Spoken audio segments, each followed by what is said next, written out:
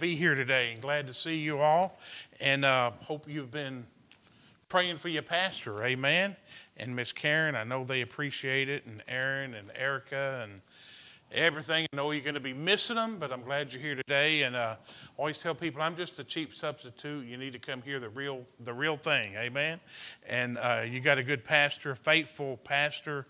Was he been here 25 years now? Something like that? And October is Pastor Appreciation Month. That would be a thought to remember as well and take care of him. And appreciate the introduction there, brother, and everything. But look at Mark chapter number 10.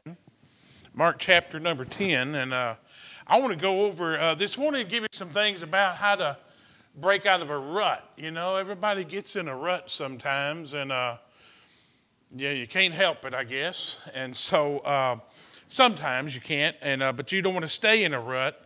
Nobody wants to stay in that predicament. It's not a good situation. Someone said a rut is a grave with both ends kicked out, you know. And I'd read this, that a rut is produced when the weight of an object presses heavy and it's harder than the surface on which the rut is made. And so you think about that just a little bit, and just saying that you run a wagon down a road that's muddy, the hard surface of the wagon wheel and the weight of the wagon wheel is going to press into it. And so we're all going to go through times of, I won't say depression, but it could be that, and discouragement and despondency and some of that, but you don't want to stay in that predicament, amen? And by God's grace and by God's will, you don't have to, amen? And I don't have to. So we definitely want to learn to be in the right place and get our hearts right and keep them right. And so look at this story, if you would, over here in the book of Mark chapter number 10. And we're going to start in verse number 46. An old fella here by the name of Bartimaeus, old blind Bartimaeus. And, you know, people like to categorize people, don't they? And here he is, he's blind. And his name is Bartimaeus. And so he had a condition that's kind of like talk about having some mental problems. I was reading about a guy, you know, he's passing by a mental institution. And he said he kept hearing everybody yelling, 13, 13, 13, 13. They kept yelling, 13. And he's wondering, what are they doing? It's a big old picket fence. And so he went up where there's a knothole so he could kind of look in there. And he put his eye up that knothole. And then someone poked him in the eye with something. And man, he went like that. And they all started saying, 14, 14, 14. Amen. And so anyway. Kind of like another institution, a fellow was going and had, you know, he's going, he heard somebody kept saying, I am Napoleon, I am Napoleon, I am Napoleon. And somebody said, well, how do you know you're Napoleon? And he said, God told me I'm Napoleon. God told me that. And right down the hall, someone else yelled out, I did not. All right, so anyway, you get all kinds, amen? And so, but look at this blind Bartimaeus, chapter number 10 of Mark, verse 46. It says, and they came to Jericho, and as they went out of Jericho with his disciples and a great number of people, blind Bartimaeus, the son of Timaeus, sat by the wayside begging. I always liked that term, begging. Heard about a preacher who, I think it was actually Spurgeon. He said that when D.L. Moody or Spurgeon, one of those two, that said when I die, they're going to put on my headstone, the epitaph on my headstone, it's going to say, and it came to pass that the beggar died. The beggar died. They said they'd get a meeting somewhere and they'd pass a hat around every time they turn around, taking up an offering. But we don't ever want to be that way as Christians, do we?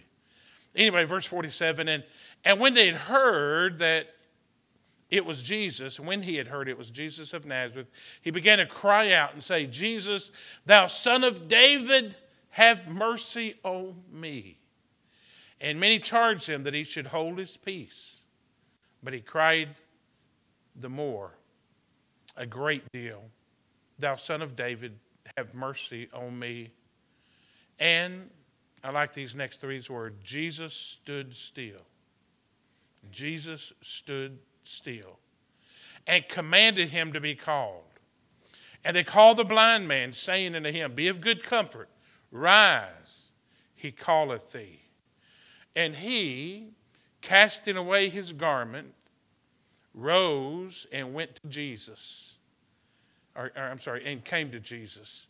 And Jesus answered and said unto him, What wilt thou that I should do unto thee? Now you'd think it'd be obvious, wouldn't you, that he'd already know what he needed. But God wants you to ask, by the way. And a lot of times everybody just pray, I just pray God's will be done, God's will be done, God's will be done. But, here's the Lord said, What wilt thou that I should do unto thee? I think it's a good thing to always just say, I would like to receive my sight, Lord. If that be your will, that's what I would like. And if that be your will as well, praise the Lord. And but to sit there and just say, I'm going to just see what God does, I think God's sometimes waiting to hear from you to get what you really want and what you really need. I just read this morning that no good thing will he withhold from them that love him. Amen. And if you trust him and you love him and you serve him, then I don't think he's going to withhold things from you that are good.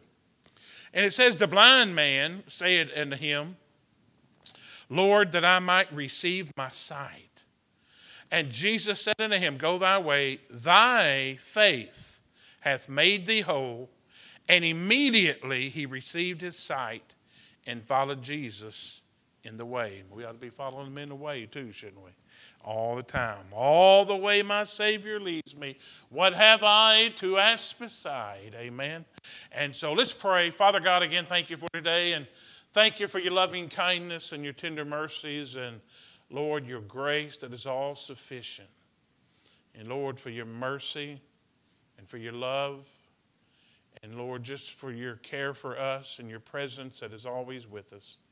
And Lord, you promise that where two or three are gathered together in my name, there am I in the midst of them.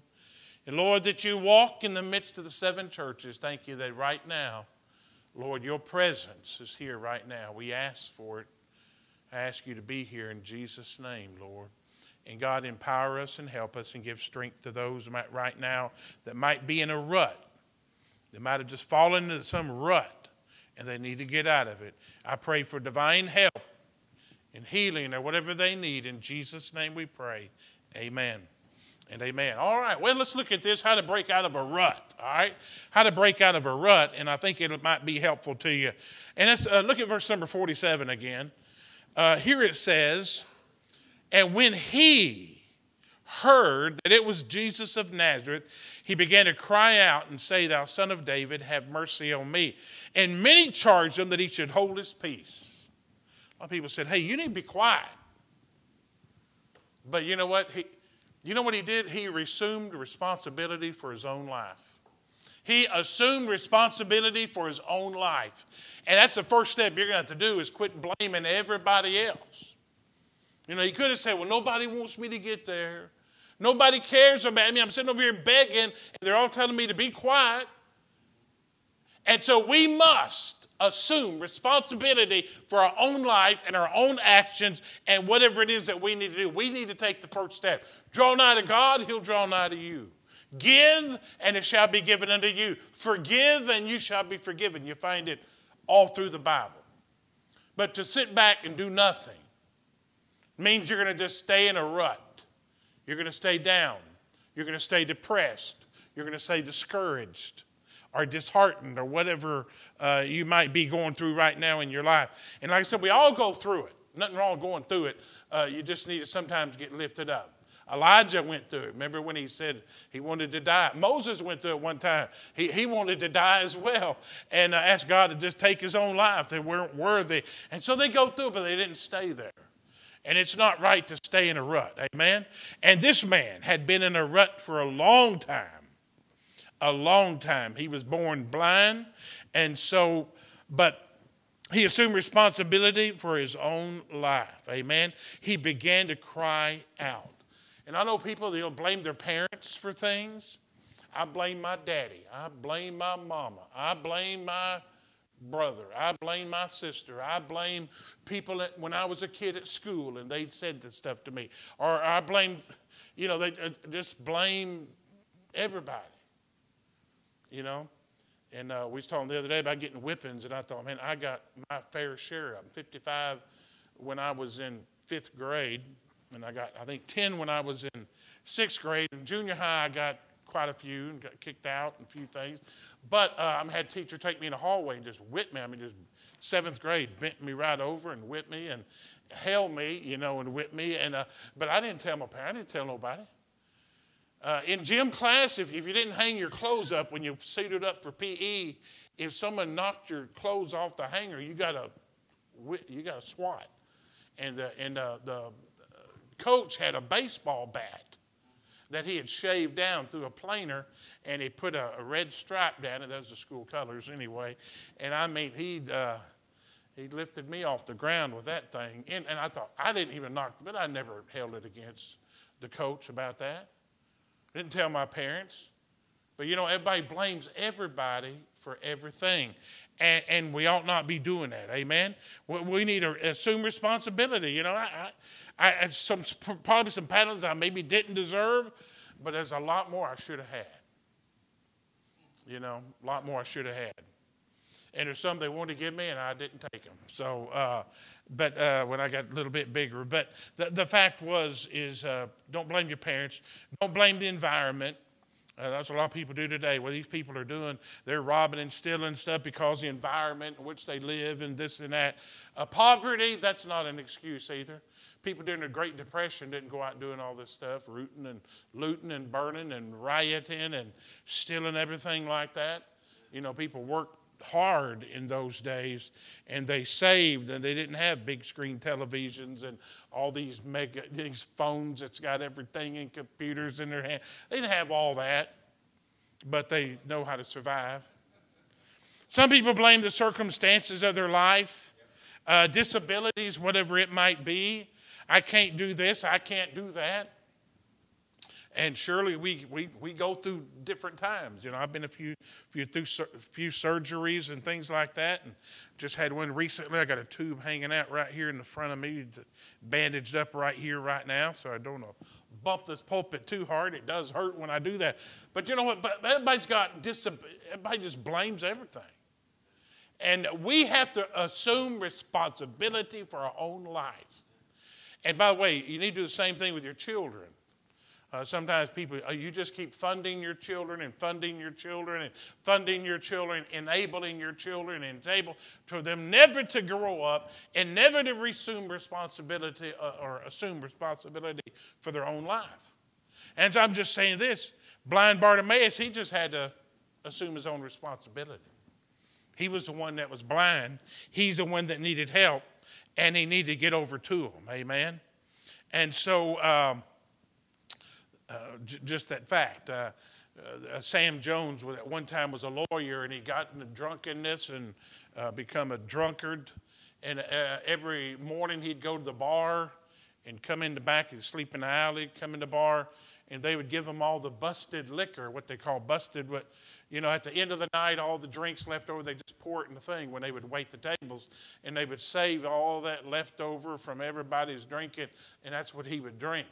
When he got up in the morning, he said he was sitting at the bar and he was looking in the mirror at himself, and his beard matted and had vomit and things like that on it. We'd been laying outside, and he was drinking that, and he looked at himself in the mirror, and he started crying out, oh, God, what happened to the old Sam Jones? And they said he went and got him a room somewhere, stayed there for several days, and come out a changed man. Went back to his home, and his wife was afraid to open the door because he had beat her so many times. Sam Jones said, honey, you got a new husband. You got a new husband. And you know what he had to do? Assume responsibility for his own life.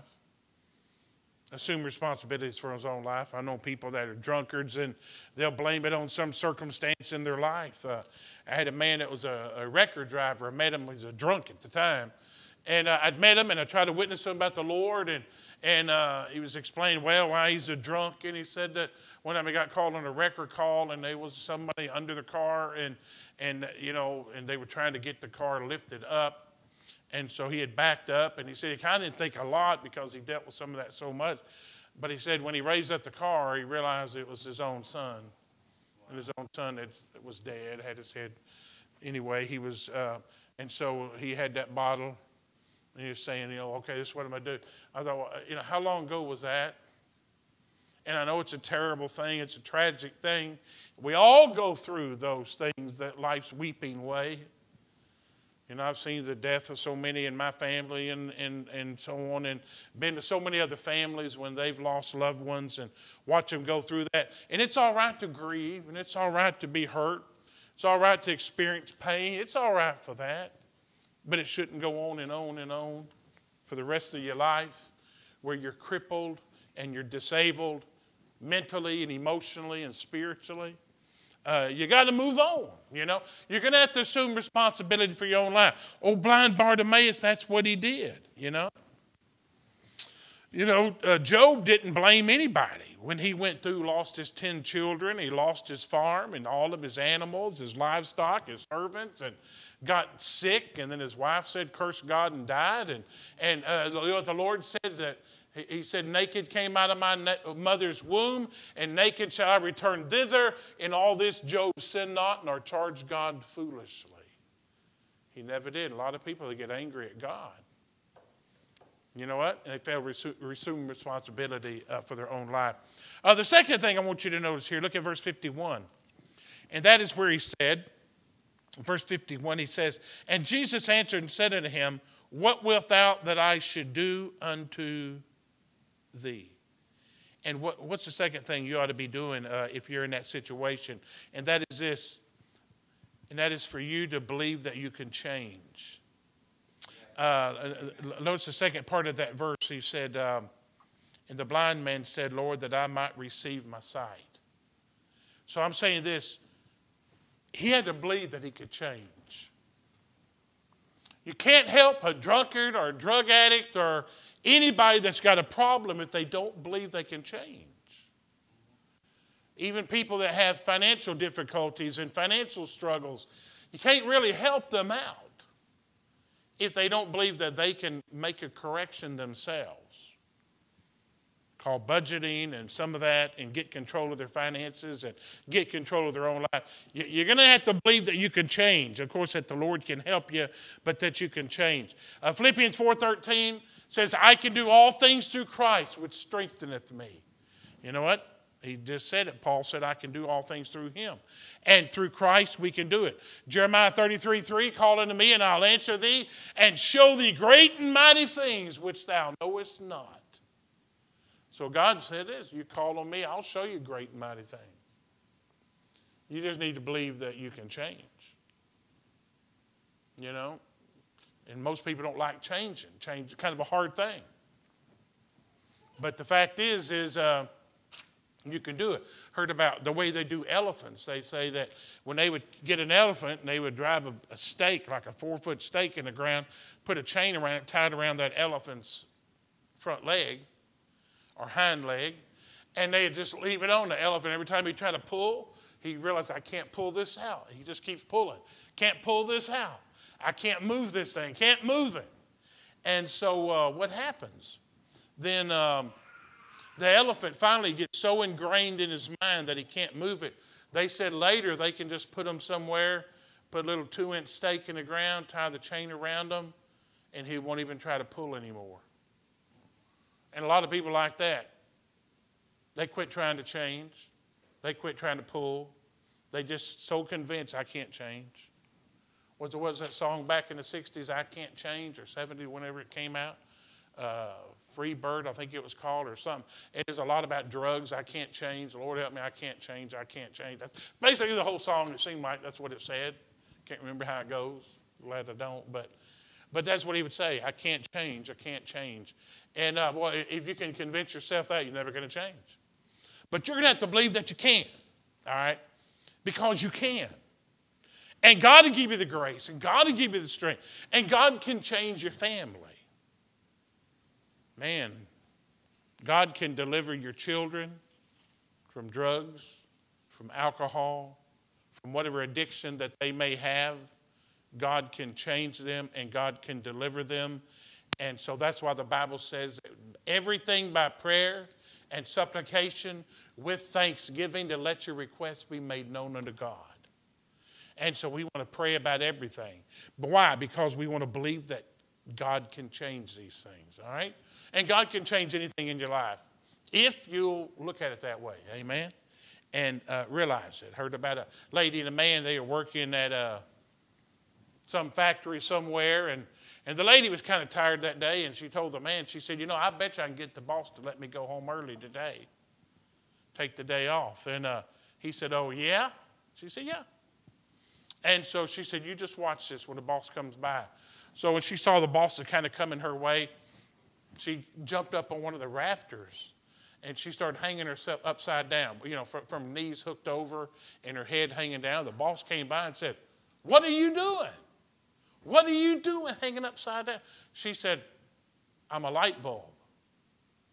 And the boss said, man, you've been working too hard, lady. You can take the rest of the day off. And so she jumped down, started heading out the door. And that guy, her co-worker, started walking right behind her. He's leaving too. And the boss said, where do you think you're going? He said, I'm going home too. I can't work in the dark. So anyway, all right. Hey, you got to believe you can change, amen? And believe you can get off work if you need to. That's at least one idea for you there. All right, let me get the third thing here out of this passage that I think is very helpful, and that is found in verse 51. And we need to clarify what we really need, all right? Now, I know God knows, but ask God, Lord, put it in my heart to pray, to know how to pray, and do those things. And so you help me with this, Lord. Clarify what you really need. Verse 51, here's what he says. And Jesus said unto him, what wilt thou that I should do unto thee? So he asked him, he said, what do you want me to do? And that's where I mentioned Philippians 4:6. He said, let your requests be made known unto God. Let your request. And so on your prayer list, you ought to have a list of things that you're requesting from God. Now, unless God's outright said no, you want to keep asking. You want to keep asking. You want to keep asking. And don't be afraid to ask. All right? A lot of times, we heard about some beggars on the street corner. And they're kind of begging, doing their thing, and they were griping, several of them, and they were griping, and then one of them said, man, if I had $100, I'd never gripe again. I got a $100 bill, I'd never gripe again. And about that time, there's a businessman kind of walking by, and he heard that, and he said, sir, did I hear you say that if you had $100, you'd never gripe again? And the guy said, sure, yeah. And he reached in, handed him a $100 bill, and left. And then the old beggar said, man, I should ask for $200, And so a lot of times people are never satisfied, and they just want to gripe and complain. But the fact is we need to let our requests be made known to God. We need to beg. We need to plead. But we need to clarify exactly what we need. The Lord said, what wilt thou that I should do unto thee? So, have you got a prayer list? Amen. Do you have things, laid out? Line by line? Do you have that? And or do you let those requests be made on a regular basis? And so if not, you need to do that. You need to clarify what he would have you to do. God asked Solomon that in night to come to him and said, I've heard your prayer, and they said, I want to answer your prayer. He said, well, what would you want? And Solomon said, I need an understanding heart. I need wisdom to guide these people. He said, I'm just like a child. I don't know how to go out and come in. I don't know how to do anything, Lord. I need wisdom and understanding. And the Lord said, I'm going to give you that. And because you didn't ask for wealth, and you didn't ask for the lives of your enemy, and you didn't ask for long life and these things, he said, because you've done that, he said, I'm going to give you those also. Amen. And he ended up being the richest man, as far as we know, that probably ever lived, at least up to that time. And just a tremendous thing. But you know what? You need to clarify what you really want. You need to clarify what you really need. That's what you got to do. What does James say? You have not because you ask not. That's right. So, you know what? A lot of times I think God wants to give you something, but you don't ask. And it might be here in America that we already have so much. You know, we don't have to pray, give us this day our daily bread, because you probably got bread. And you probably got a refrigerator full of food, maybe a freezer full of food. Maybe also a big refrigerator, a freezer full of food. And canned goods in a pantry, and I don't know, maybe you don't have anything. Whatever the case is, give us this day our daily bread. And in those days, it was a daily struggle.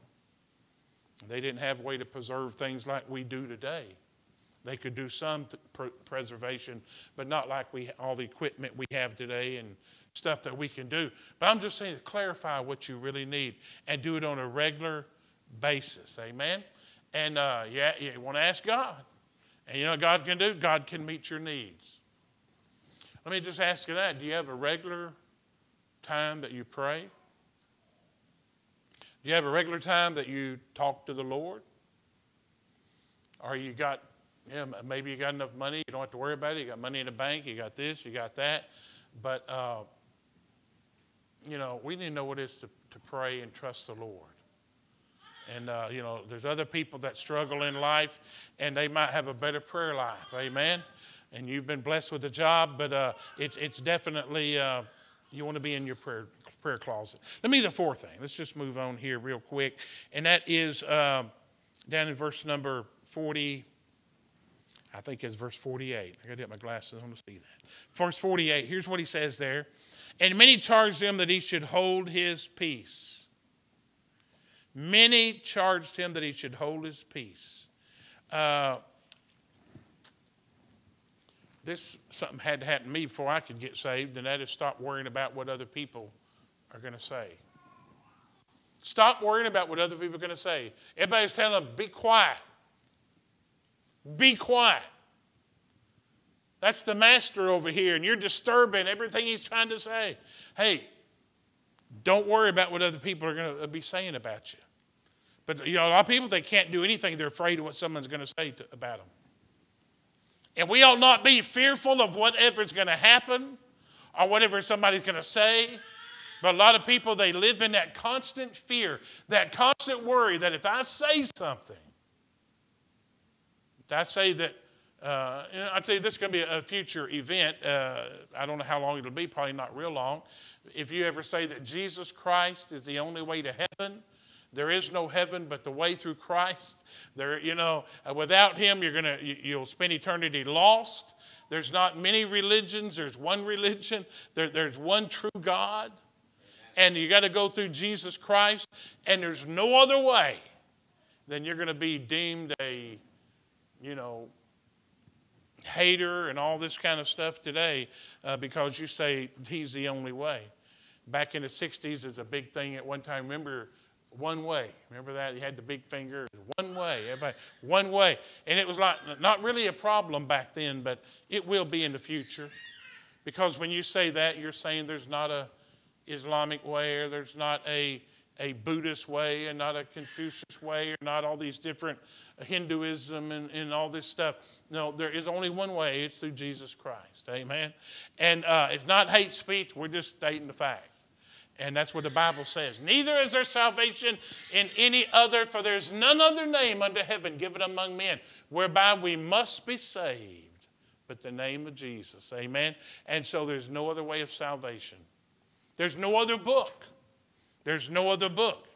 And so that it is quick and powerful and sharper than any two-edged sword, piercing even dividing asunder soul and spirit and joints and marrow, and the discerner of thoughts and intents of the heart. So I'm saying this, stop worrying about what other people are going to say. Many charge him that he should hold his peace. Now, It's all right to admit our inadequacies and to confess our failures and our faults. But the fact is we need to stop worrying about what everybody else has to say about us. Your religion's wrong. Don't be forcing your religion down my throat. And we're not forcing. You just talk to people about Jesus, they think you're forcing it down their throat. And you're not. But I'm saying stop worrying about what people are going to say. You know, let people know you're praying for them. Let people know you love them. Let people know you care about them. Especially during this time when everybody's isolated and separated and there's not much. I know when this thing first started, we were over in Alma doing a missions conference, and it was just kind of, you know, they're shutting everything down. And this is in March. And so I finished that meeting. I had to go directly to another meeting in Oklahoma, and it was shutting down over there too. So people was getting a little afraid. And but you know, we just kept right on going. We never missed a meeting. I did have some that canceled at a little bit later on, but I thought, you know, I'm not gonna let something stop me. You know, I'm not gonna let something stop me. And so I know, you know, I've been in churches where it's really strict, and that's all right. Been in churches not so strict, and that's all right. And so, you know, preached up a meeting a few weeks ago up in Stone County area, and one of the preachers had COVID. Another preacher that was there had COVID, and one of the men, his wife, had COVID, but they didn't have it then. And so I don't know. I just hadn't worried about it, and the Lord has watched over me. I'm not saying I'm not going to have it next week. Amen. But God's been good. God's been good. I know what I was thinking about. They were saying that you're older, and I'm 64, and we got 17 grandkids, and I got diabetes, and I got high blood pressure, and I've got all these different things, and about to go on dialysis and all that. But I thought, you know, I'd rather die than I would not see my grandkids. So I've seen every one of them, you know, and hugged them all, and seen some yesterday and swing them in the porch swing, and a little thing hanging from a tree, and just spend time with them and love on them and hug them all, and I just do that. I don't know. I'd far rather have that love than I would not have it. But I'm saying this: just stop worrying about what people say. If you're a church and you got really, you know, you're doing it all in the parking lot, don't worry about people criticize you for it. Or if you're going to all online, don't let people criticize. Don't worry about it. Don't worry about what they say.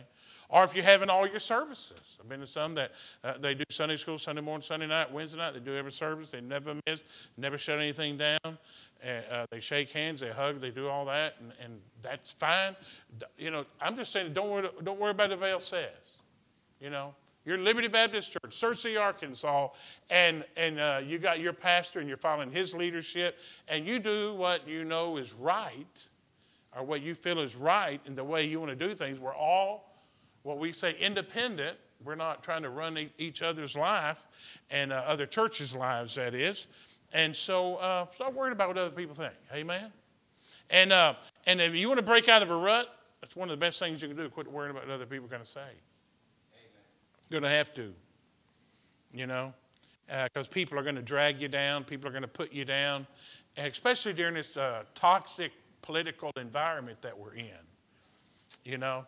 And politics is not necessarily religion. To some people it is, but don't let that be a dividing factor in your family. Don't let that divide your family. It's not worth it. Amen? It's really not. I always hated this time, the election year. Because when I've been a pastor, you know, sometimes you say things and then you lose people. And I thought, well, the election's over. And now we've lost people because of my mouth. And so I always try to be careful what I say. And you have the entitled to believe anything you want to believe as long as you're in line with me. All right? And I'm kidding about that. But stop worrying about what other people are going to say. All right? Stop worrying about what other people are going to say. And then number 5, let me give the 5th one here. And that is... stop waiting for the ideal circumstances. Man. Stop waiting for the ideal circumstances. Look, if you would, at verse number... well, really, if you go back to the very first verse here. Let me get these glasses on again. But he says in verse 46, and they came to Jericho, and they went And as he went out of Jericho with his disciples and a great number of people, blind Bartimaeus, the son of Timaeus, sat by the wayside begging. It wasn't probably the best. He didn't have his Sunday best clothes on, did he? Not that I know of. He's sitting there in beggar's clothes. If you're going to be out begging, you want to wear surely not your best clothes. You don't want to be out in all your fancy suit and stuff begging. You got to make yourself look as poor as you can. And he probably needed to survive. And being blind, I'm sure that was something. But I'm saying this, stop waiting for the ideal circumstances. A lot of people that, well, I'm waiting. As soon as I get things right, as soon as I quit smoking, as soon as I quit drinking, as soon as I get over my drugs, I'm going to come to Jesus. That's probably not going to work very good. You just need to come to him. Come unto me, all you that labor and heavy laden, and I will give you rest. Take my yoke upon you. And learn of me, for I am meek and lowly, and you shall find rest unto your soul. And I'm just saying this, we need to get right to him. Quit waiting for ideal circumstances, and that's what everybody's always waiting for. I'm waiting for everything just to be just right. And a lot of times that never happens. A lot of couples are waiting for the ideal circumstance to go get marriage counseling or talk to the preacher or whatever they're going to do to try to get help. You better get it when you need it. Yes. You might not feel right now is the best time, but you need to get it. Or you're not going to break out of the rut that you've been in your marriage and in your life. Stop waiting for the ideal circumstance. And as so many people do. If you think about Nehemiah, when he went to go build the wall, it was a hostile environment. Man, Sanballat, Tobiah, the Arabian, all the evil stuff they said about them and the threatened them and the lies they sent out about them and everything they want to do, that the men are trying to work. They got a trowel in one hand trying to build, and the other saying they got a sword, And so they're building and battling at the same time. The enemies are saying anything you build, if the fox go up, it'll break down your stone wall. So just all the criticism, all of that, everybody's waiting for the perfect time. He goes there, all the walls of the city are burnt. All the walls are broken down. The gates are burnt with fire. The walls are broken down. The people are in shambles. Most of the people have been carried away into Babylon, Assyria and Babylon. And then here they are waiting for the perfect situation. And you just need to break out of that rut. Amen? Quit waiting for the perfect circumstances, because most likely it's never going to come. When Jesus came, they were killing the babies. Everywhere he went, they followed him and heckled him. They accused him, lied about him. They called him the Nazarene. Man, he was not a Nazarene. We sing that song sometimes of Jesus the Nazarene, but that was a derogatory term. He was not a Nazarene. He was a Bethlehemite. He was born in Bethlehem. Now, he was of Nazareth because he moved there with his father and his mother. And but so he was of, Jesus of Nazareth. But they said this Nazarene, they were criticizing the fact that he was of Nazareth and not necessarily, they didn't think he was of Bethlehem. And then they also said, we be not born of fornication, when he was arguing with them. And they said, your mother got pregnant before she was married. We be not born of fornication like you were. You're eating with publicans and sinners. They always had something, didn't they? And so I'm just saying, stop waiting for ideal circumstances. You're going to change. You need to break out of a rut. Man, you need to get on it. Amen. God will take care of you. I think of Stephen, one of the first deacons, and as he was out preaching, and man, they got mad and they stoned him. Remember that? He's the one that, As he spoke, they were cut to the heart, and they gnashed on them with their teeth, started biting them. And then they took them and stoned them. Saul was there, later the Apostle Paul, and he was consenting unto his death. And Stephen looked up and he said, I see heavens open, and I see the Son of Man sitting on God's right hand. And as they stoned him, man, he was calling on the name of the Lord. And I'm saying this, God, no matter what you got to go through, God will help you. Yes. If we're going to have to die a martyr's death for him, God will give you the grace you're going to need. Did you know that? Everything it seemed like I've been through in my life, some of the most difficult times, you often wonder, how am I going to get through that? And that's because of the grace of God. His grace is sufficient. All sufficient grace. We look at number 6. Look at number 6 here real quick. That's found in verse number 50.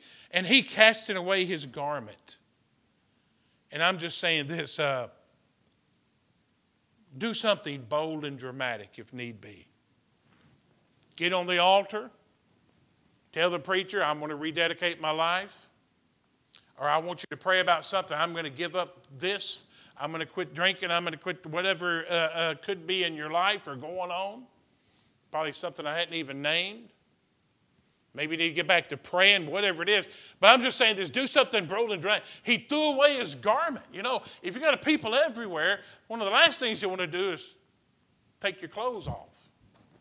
But I don't know if he just had like a rug hanging over him or a big quilt or what. But whatever his garment was, he cast it away so there was nothing hindering him to get to Jesus. And we don't want anything to hinder us from getting to Jesus. Nothing. We sing it. Nothing between my soul and the Savior. Naught of this world's delusive dreams. I have renounced all sinful pleasure. Jesus is mine. There's nothing between. What do you have to cast off to get to Jesus? Before I was saved, I had to cast off some friends, people I grew up with all my life, get away from them to get my life to the Lord. And I had to do it. So I'm just saying, what's holding you back? What's hindering your walk with God? What's hindering you from being able to walk with the Lord? What's hurting your feelings? What's bothering you all the time? You ought to be so excited to get into the presence of Jesus of Nazareth that you are more excited about getting up for that than you would be for going deer hunting, if you're a man. Or Black Friday, if you're a lady, man, you see those deals and you want to get up. And we had a lady one time did that. She got 3 o'clock in the morning, went to Kohl's. She was going to sit there. She wanted to be there when it opened up. She sat in the parking lot waiting, she's watching that line, make sure it wasn't too bad. And she fell asleep. She woke up. Everybody had already went inside. She lost. Anyway. But some people, they get so excited about deer season or going fishing or hunting or whatever it is or shopping that they'll get up super early just so they can go. The excitement. When was the last time you had that much excited about Jesus? Amen. Or that much love for him? That would drive you out of bed to pray, to be in your Bible, to be in the book. I'm saying this. Do something bold and dramatic. If there's something holding you back from doing that, you need to set aside a bunch of stuff in your life. There's a lot of stuff I had to put aside in my life to have a walk with him. I'm not saying you got to forever not ever do them, but don't make them the priority. That would be the second thought. And let me give you the last point real quick. We're done. Number 7, and that is found in verse number 50. And here's what he says there. Verse number 50. And it says, and he, casting aside his garment, rose up, and notice the last 3 words, came to Jesus. I like the first 2 words, last 3 words, and he came to Jesus. Amen. He came to Jesus. And what does that mean? Do it now. Do it now, the present time. Today, this instant. If you tarry till you're better. There's an old song we sing, if you tarry till you're better, you will never come at all. A lot of people are that way. I'm going to wait. I'm going to just tell things are better. No, just got to do it. Just do it. Just do it now. Amen? Do it now. Father God, thank you so much again for Liberty Baptist Church and Brother Rick and Miss Karen and Aaron and Eric. I know they're gone today, but be with them. And Lord, thank you for this dear church. And God, their faithfulness, even in times of sicknesses. And Lord, all the people that are involved here already, people that are working the PAs and people that are working the screens and people involved in just serving you, nurseries in every way. And just thank you for those who are so faithful to be here. Pray you bless the service this morning that we're going to start in a few minutes. God, that you'd meet our every need. And God, fill us with your love and your power. And bless in a special way, we pray in Jesus' name. Amen.